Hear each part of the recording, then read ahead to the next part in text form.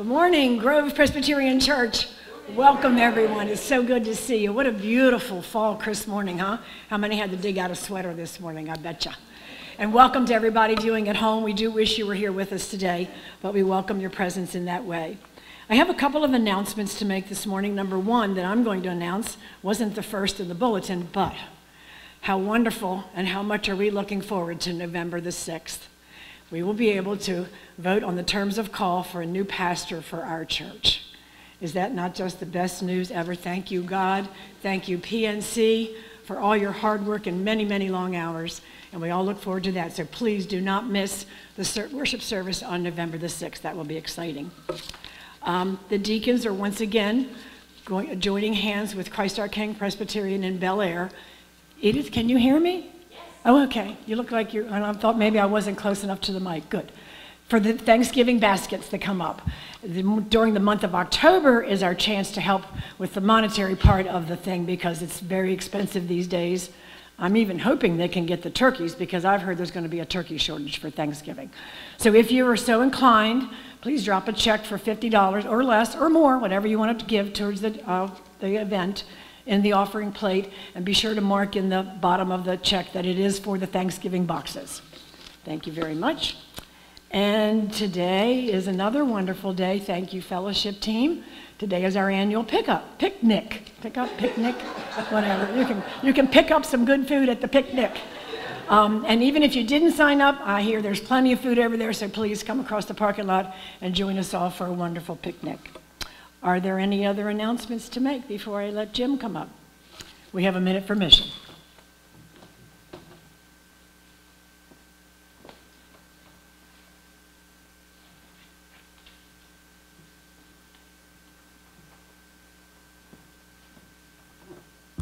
Good morning, everyone. Good morning. So Helen mentioned the crisp air this morning, and that's not only the feeling of fall in the air, that's the feeling of stewardship month. Happens each October every year, and it seems to come around quick. But it's time to send out the pledge cards and ask everyone for their support to the church. I look out here, on the occasion that I'm up here speaking, and I see everyone out there, and I know the work that you all do and the effort that you all make on behalf of this church, and it's amazing, really, and it's much appreciated. But we need your financial support as well. As Helen mentioned also, we have a new pastor, hopefully starting soon. November 6th is the day we'll hear him preach and vote. That's going to obviously place an additional strain on us financially. There's no way of getting around it, but really, if you look at our budget, and those of you that pay attention during the annual congregational meeting when we review the budget, as I'm sure you all pay attention to that, you'll know that it costs about $250,000 a year to run this campus and this ministry. So the biggest part of our budget, income-wise, is from pledges. We have other sources of income, whether it's the use of the campus by other groups. It's obviously money earned on funds in the bank or in investments, but the biggest thing is still pledges. So when Dave was up here a week ago, he gave us a personal story about something that happened a few years ago when we asked for and received a 20% increase in pledges. And I almost feel guilty about asking you all for that, knowing everything that everyone does already, but I'm asking for it. 20% increase in pledges this year, Lord willing, and you can do it. But having said that, this week the letters will go out, the pledge letters will go out, so if you do not receive a pledge package, not sure I was going to sputter on that one. Let me know. They should go out this week. If you don't have one by next Sunday, let me know, please, and we'll make sure you get on board.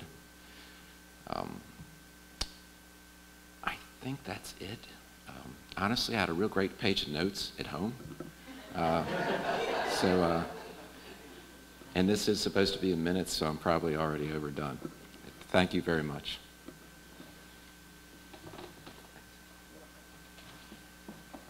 Don't worry about it. I forgot my watch. I couldn't time you anyway. Thanks, Jim. Did a pretty good job for not having any notes. Let's prepare for worship. We've come to God's house this morning where we receive a welcome from God which goes beyond anything we can deserve or even imagine. Let us take a moment of meditation to be embraced by the welcoming love of God.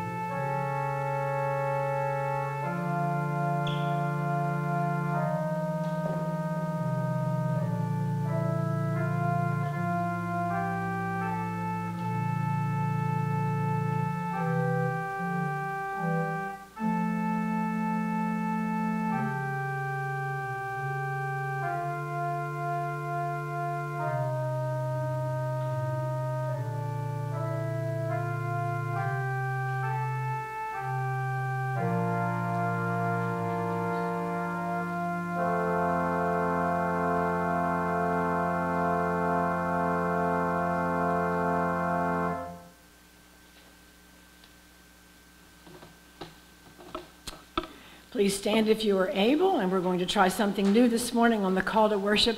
Let's all join our voices and sing, "Take My Life and Let It Be," as it's printed in your bulletin.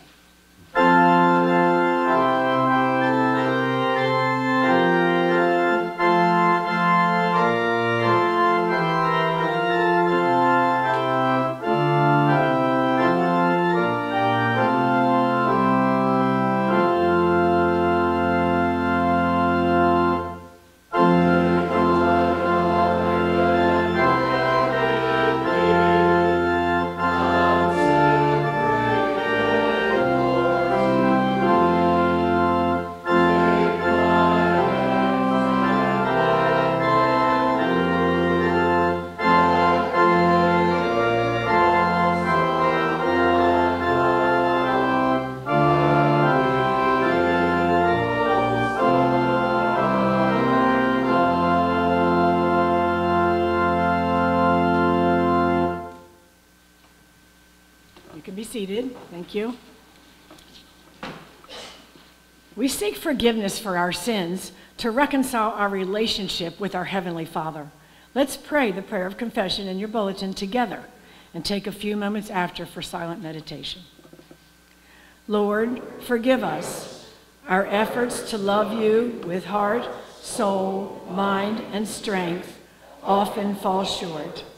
Our lack of trust in you hinders our ability to give ourselves completely to you. We stubbornly deny that you know what is best for us. Our mindset of meagerness keeps us from loving our neighbors and ourselves. Amen.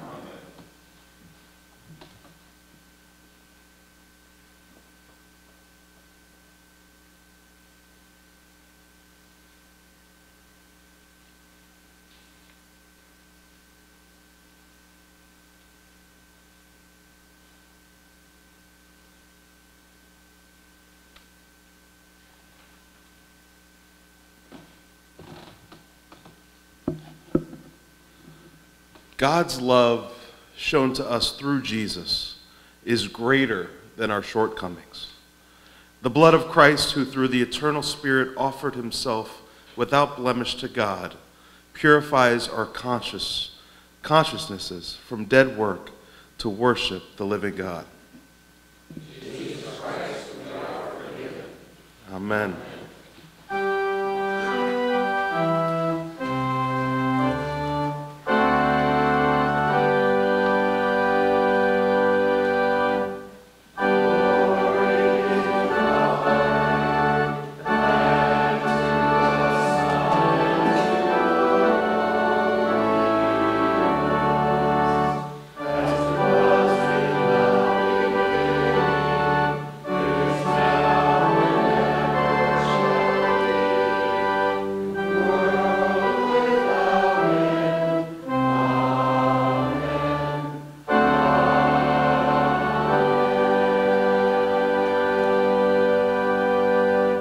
The peace of Christ be with you. And also with you. Let us share signs of peace among one another.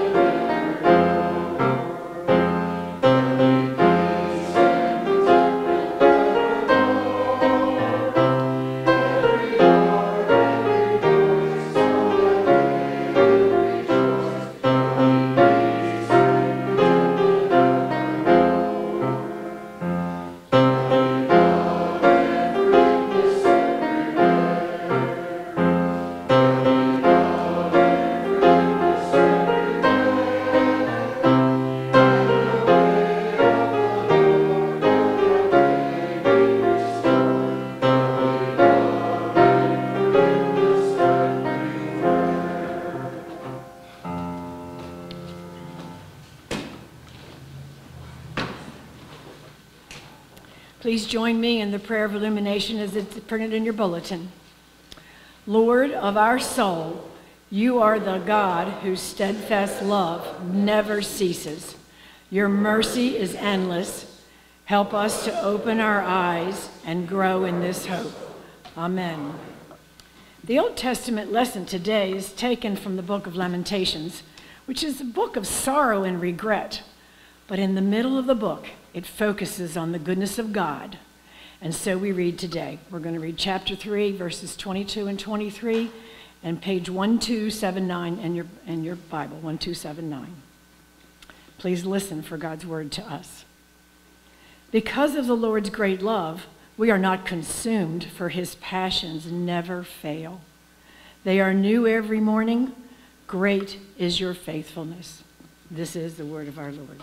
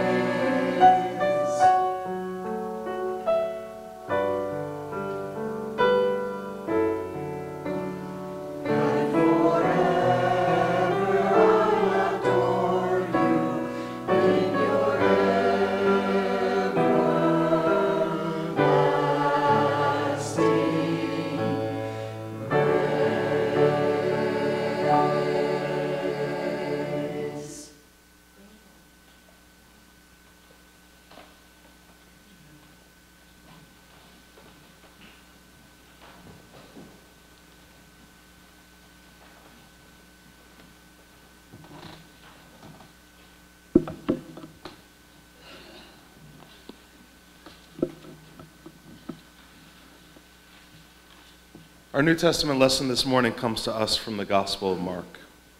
You can find it in chapter 8, verses 34 through 38, and that'll be on page 1567 in your pew Bibles. Please listen to God's word for us.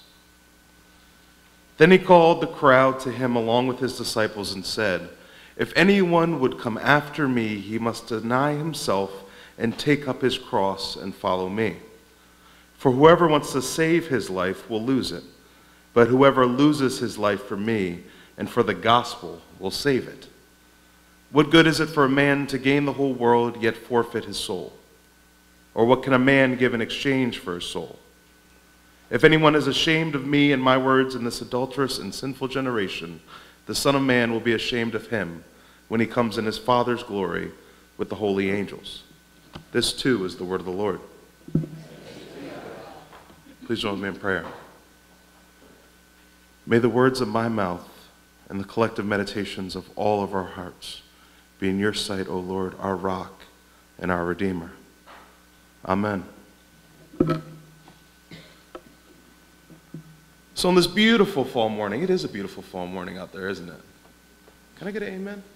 From someone? Thank you. It's beautiful outside. October is here. I don't know where the time has flown. It feels like just yesterday was August, but here we are, well into October, and certainly enjoying all the beautiful colors that come along with this season. But certainly on this morning as well, we also kick off a month full of stewardship. We're going to talk a little bit more about stewardship and what it means to be a steward today and over the course of the month. And of course, following the service, we'll join together in Mitchell Hall, together in fellowship. But stewardship for many churches is typically one day in November. And I think it's important that we understand what that word really truly means. Of course, Merriam-Webster does define it as one employed in a larger household or estate to manage domestic concerns such as the supervision of servants, collection of rents, and keeping of accounts. But at its root, stewardship is the careful and responsible management of something entrusted to one's care. And in the book of Genesis, Scripture tells us that the Lord God took man and put him in the Garden of Eden to work and take care of it. And stewardship in Christianity stems from the belief that human beings are created by the same God who created the entire universe and everything in it. And to look after creation is, of course, our responsibilities as Christian stewards. And as Christian stewardship, of course, becomes a spiritual matter, not just a keyword or synonym for raising money. Stewardship is a care of and connection to that which we have been given and entrusted to, while giving part of oneself, our time, our money, or our service. And giving, of course, always has been the mark of a Christian commitment and discipleship. The ways in which a believer uses the gifts of material items, personal abilities, or time should reflect a faithful response and sense of stewardship to God's self-giving in Jesus Christ and Christ's call to share the good news with others. And tithing is, of course, our most common example of this Christian discipline of stewardship, but it includes so much more. We are compelled to offer ourselves in service to God. And Khalil Gibran, a Lebanese-American poet from the early 20th century, once wrote, "You give but little when you give of your possessions. It is when you give of yourself that you truly give." And of course, Christ tells us that true discipleship is one of self-denial, a sense of sacrifice, to take up our cross and follow. And of course, as it's written in 1 Timothy, we have brought nothing into the world. And that is so that we can take nothing out of it. But what do we get in return for this sense of, or this self-sacrifice? As humans, we innately desire a quid pro quo relationship with almost everybody we encounter. We want something in return for what we give. And we get skeptical when others don't expect something in return. It makes it hard to trust someone or something when we say to ourselves, what's in it for you? Or what's in it for me? But what we get in return in this relationship with God is, whether or not we ask for it, is Christ's unrelenting love for each and every one of us. And as disciples, we must be confident in Christ's love for us and love ourselves so that we can in turn love others and become true stewards. And over the next few weeks, the amigos and I will be using themes found in the lyrics to the hymn, Take My Life and Let It Be, written by Frances Ridley Havergal, to highlight the theme of stewardship and giving oneself in service to the world. Now, of course, the author of this hymn, Frances Ridley Havergal, was a poet and a hymn writer born in 1836. She was the youngest child of Henry Havergal, an Episcopal minister. And as a little girl, she would sing hymns and often sat on her father's knee and while he read scriptures, but in her reflections that she would go on to write, she did not remember having any serious impressions about religion until she was at least 6 years old, when she heard a sermon which dwelt much on the terrors of hell and on Judgment Day. And it is written that she is told to have told no one, but the sermon made such an impact on her that she needed to find relief in prayer. So she began writing poems and verses at the age of 7, and later in her life, her poems were published in several religious periodicals at the time. And in 1850, she entered a religious school whose influence over her transformed her perception of the gospel, despite being very much raised in the faith. And at the age of 15, she would write, I have committed my soul to the Savior, and heaven and earth seemed brighter from that moment. And in her childhood, Frances lived a very earnest Christian life and sought to glorify God and serve Him by teaching in Sunday school, singing in churches and elsewhere, visiting the needy, and so on and so on. And even though she was only a child, she felt that she was only a little child in the spiritual life, and she longed for a deeper Christian experience. Her writings began to draw attention, and her embodiment of being a steward was evident through all of her actions. And unfortunately, her father would die suddenly in 1870, but 3 years later, she fully dedicated her life to Christ. And at some point during this time, she took up a brief stay at a place called Arley House, a house of refuge where approximately 10 people lived, and where she found people who were not believers and those who did believe but were not walking with the Lord. And over a period of 5 days, she would work to convert those who didn't know Christ and renew a sense of deep faith in those who thought they did. And on her final day there, she was encouraged to write how each one had come to know Jesus, and how each Christian she had come to meet over that time restored their fellowship. And it was then that she wrote the first stanza of a poem that would become the hymn, Take My Life and Let It Be. She would write, Take my life and let it be consecrated, Lord, to Thee. Take my moments and my days, let them flow in ceaseless praise. And each verse would symbolize the efforts to show her love for others based on the love that she had found in Jesus Christ. And in her personal writing, she would highlight the burden she felt for the lost as she reflected on her possessions, her earthly possessions, particularly her jewelry. And she would go on to sell it to a local mission house. And when she did, she would then write the third verse of the hymn, Take my lips and let them be filled with messages for Thee. Take my silver and my gold, not a mite would I withhold. And I wanted to highlight this hymn not only because it's what we'll be preaching on over the next several weeks, but through this hymn we can learn what true stewardship looks like. In our Old Testament lesson this morning, we read from the book of Lamentations, a collection of poetic laments for the destruction of Jerusalem. And as Helen alluded to earlier, it is beautiful and strange, the gospel is strange, that in the laments of God's children we find this brief but important reminder that because of the Lord's great love for us, a love that never ceases, we are not consumed. But we must recognize and accept this love if we are to serve and love others in a way that truly reflects the discipleship and stewardship that has been endowed on us. And if we believe that the mission of the church is to make disciples, to teach people to obey the commandments of Christ, we have to remember that Jesus also said, if any want to become my followers, let them deny themselves and take up their cross and follow me. But taking up the cross is a burden, and it can cause us to be full of lament. But it is where we find self-denial and love displayed through Christ's self-sacrifice for us, a sacrifice that is rooted in love. John 3:16, of course, tells us what? For God so loved the world. And as Christians and as disciples, the world has been entrusted to our care. It is our children, our brothers and sisters in the faith, those who yearn to know the love of Christ and those who have yet to hear the good news. And I pray that as chosen stewards, we display responsible management of all these which have been entrusted to our care. And as we explore this subject more over the next few weeks, may it deepen our acknowledgement and the sense of responsibility. Amen. Our next hymn is number 358, Love Divine, All Loves Excelling.